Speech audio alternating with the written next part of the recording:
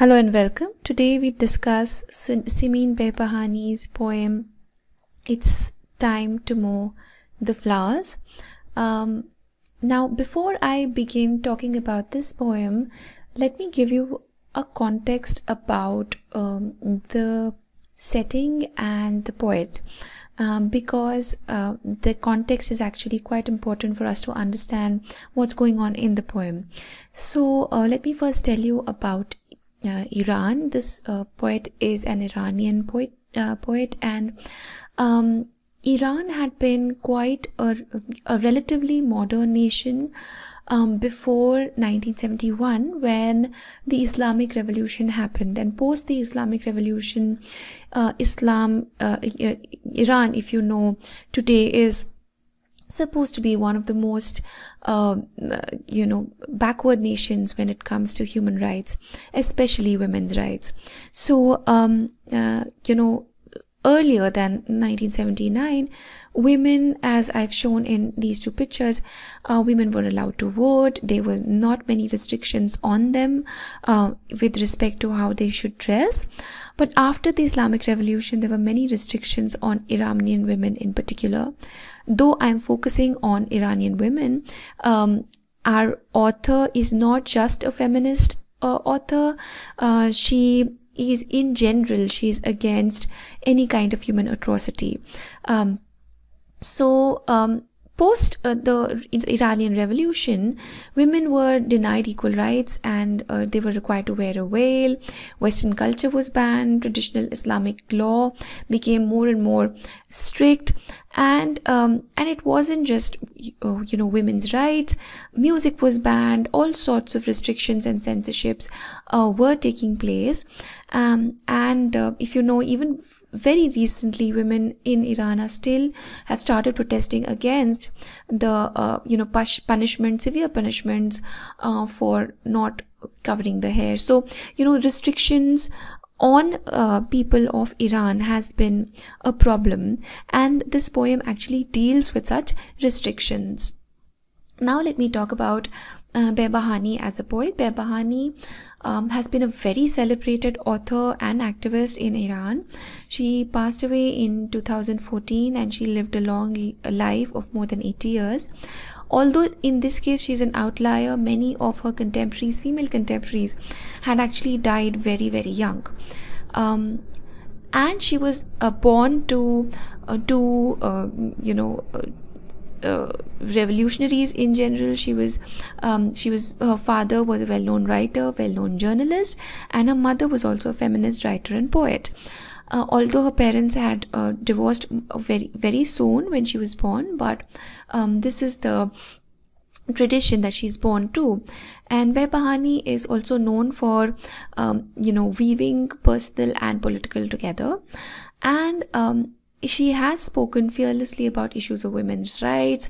She's defended human dignity. She's talked against war. She's written very, very sensitive poems about the Iran-Iraq war. She's also talked about the punishment that women in Iran get, about if they are accused of adultery, they are stoned to death. She stood up against all such practices. So clearly such a person is very, very bold, and she stood up against the Iranian authorities for a very long time in her life as well.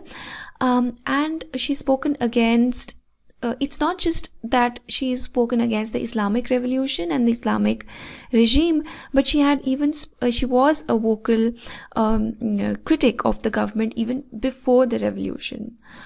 So she has spoken without fear of consequences, and in many ways this poem is very much about a poet expressing their fearlessness, or then their need to express the truth. So as a poet, she is known for innovating the ghazal style of poetry. Now, ghazal style of poetry in Irani, the Irani poetry, it's pronounced something as a ghazal, but in South Asia it's pronounced as ghazal.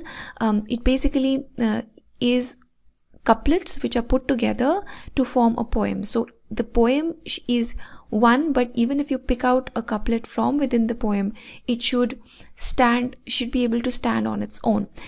So that's a ghazal. So what she did, although ghazal is supposed to be a masculinist style of poetry where a man eroticizes a woman, he valorizes the beauty, he talks about the beauty of the woman in the ghazal, but what behbahani does is that she merges personal with the universal, and she tweaks the format of the ghazal to make it more tenable to a woman actually reciting or writing the ghazal. So she's not using the ghazal, or she's not using the ghazal form in the traditional way. Now let me talk about the poem finally. Now, It's Time to Mow the Flowers is a poem which was published in 1983 in a volume called Plains of Arzhan, and it basically talks about political and social restrictions on the people. Now this is the poem. It says, "It's time to mow the flowers, don't procrastinate. Fetch the sickles, come. Don't spare a single tulip in the fields. The meadows are in bloom. Who has ever seen such insolence? The grass is growing again. Step nowhere else but on its head. Blossoms are opening in every branch, exposing the happiness in their hearts. Such colorful exhibitions must be stopped. Bring your scapels to the meadow. Cut out the eyes of flowers so that none may see or desire. Let not a seeing eye remain. I fear the narcissus is spreading corruption. Stop its display in a golden bowl on a six-sided tray. What is the use of your aches if it's not to chop the elm tree? In the maple's branches allow not a single bird a moment's rest. My poems and the wild mint bear messages and perfumes. Don't let them create a riot with their wild singing. My heart is greener than green. Flowers sprout from the mud and water of my being. Don't let me stand if you are the enemies of the spring." Now, what does she do? Who does she address?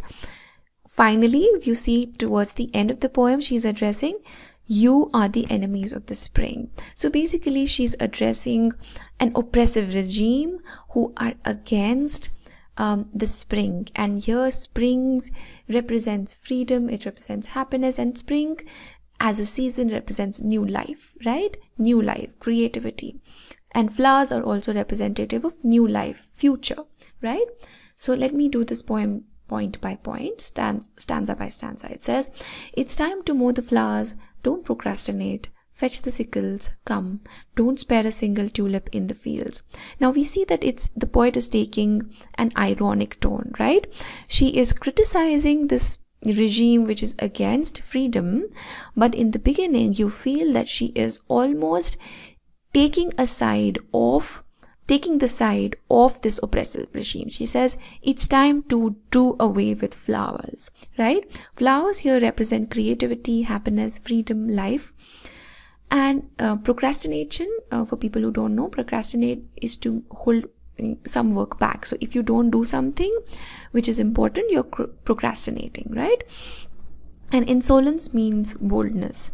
So these lines are actually directed at a strong government, the authorities, and she says that it's time that you should kill everything that is meaningful in the society. And this could also be interpreted as women's rights in society. So she says that you should get rid of everything and anything that is a symbol of future greatness. Okay, let me read the next few lines. "The grass is growing again. Stop nowhere else but on its head." So it says, she says, if the grass is growing, you should actually crush it, right? So these lines are about censorship, about freedom, about, again, she's using irony, and she's saying that you should get rid of anything that is representative of life. So little grass which is growing, these are little shoots which are growing and which will later on become taller, much taller. So you should not let them grow. If they grow, they would become against you. So you should get rid of them right away, right? So she says you should crush the grass. You should crush the flowers as they're beginning to grow on every branch, right? Blossoms are opening on every branch, exposing the happiness in their hearts. And she says such colorful exhibits must be stopped. She says colors should be stopped. Happiness should be stopped, right? So this is a very ironic tone that she's taking. If you remember, the perfect example of irony would be, an example would be, Swift's letter, where he's talking about, the Irish famine, and he's saying that, you should just kill all the babies. Why? Because you need to, and you should feed on them, because there's a lot of people are really poor in Ireland, right? So it's a very ironic tone that Swift is taking in that the modest proposal. So that's an example of irony, and this is also an example of irony. I'm just drawing a comparison to tell you that sometimes poets and writers do this to draw home the point that the regime is extremely oppressive. You should crush the flowers as they are beginning to grow on every branch, and these blossoms, these exhibitions of beauty should be atrocious to the regime that does not want anyone to be happy. So the government should actually crush all happiness from society. Here freedom and happiness are equated to each other. And cut out the eyes of flowers so no one can ever desire or know what would lead to a happy life. Now, oppressive regimes, typically what they do is that they try to tweak the way people live. They try to change the nature of language. They try to change the nature of knowledge, of freedom, right? So she says that anything the first thing that a dictatorial regime would do would be to stop the growth of knowledge, right? And later on we also see that she goes on to talk about cutting of trees, which is also a symbol of knowledge. So here she says that cut out the eyes of flowers. And eyes of flowers, if you're not able to see, if you don't have the sense to see, if you don't have the understanding of the world around you, you would stop desiring, right? So again, knowledge is talked about in these lines. I fear the narcissus is spreading corruption. Stop its display in the golden bowl on a six-sided tray. Narcissus is actually a flower. It's a spring flower. It's also known as daffodils. It's supposed to be a very beautiful flower. And Iran also has a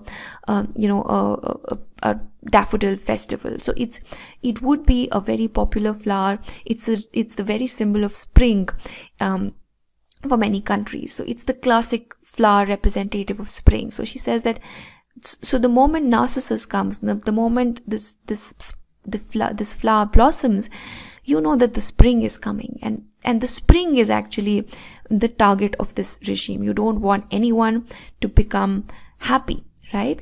So she says, what is the use of your axe if not to chop down the elm tree? The elm is actually representative of peace, right? So she says that you don't have, if you don't cut trees, if you don't do away with life, what is the use of your weapons? You should not even let birds sit on a tree, you should just make them fly more and more and more, and no matter what branch they sit on, you should just do away with that tree. Okay, so you should not let anybody be happy. Now we come to the last few lines where she talks about her job as a poet. Now she says, my poem and the wild mint bear messages in perfumes. Don't let them create a riot with their wild singing. She says that just like me and the wild mint, which grows on its own, we bear messages. We would communicate something to the world, or we would carry a perfume to the people. If you want to get rid of the spring, you should get rid of a poet like me, because I would never stop talking. I would never stop spreading knowledge. I would never stop spreading light. My heart is greener than green. Greener than green here would mean that if the regime is getting rid of anything which is blossoming, anything which is growing, even grass, then she says that in my heart, anything that has life is blossoming. Okay, I am the very symbol of the creativity of life, right? Flowers sprout from the mud and water of my being. Don't let me stand if you are the enemies of the spring. So she says that if you are the enemies of the spring, if you're the enemy of happiness, if you're the enemy of life, you will have to first get rid of the poet. And finally, this means that the poet will not succumb. The poet would keep writing and represent creativity, art, life, and freedom. So in real life also, the poet never restricted herself. She was in fact barred from going away from a country. She was never able to travel outside a country after a certain point. So although she's written this poem much earlier than when she was restricted from leaving the country, but in a way she knows her responsibility and her nature as a poet, that a poet is a truth teller, right? So this is the poem. Please let me know if you like the poem. This poem was actually uploaded on the request of one of my subscribers.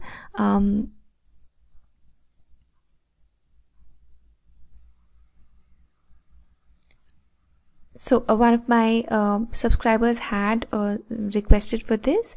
Her name is Ayushi Sharma. So I'm thankful that she requested, and please let me know if you have any other requests. Thank you.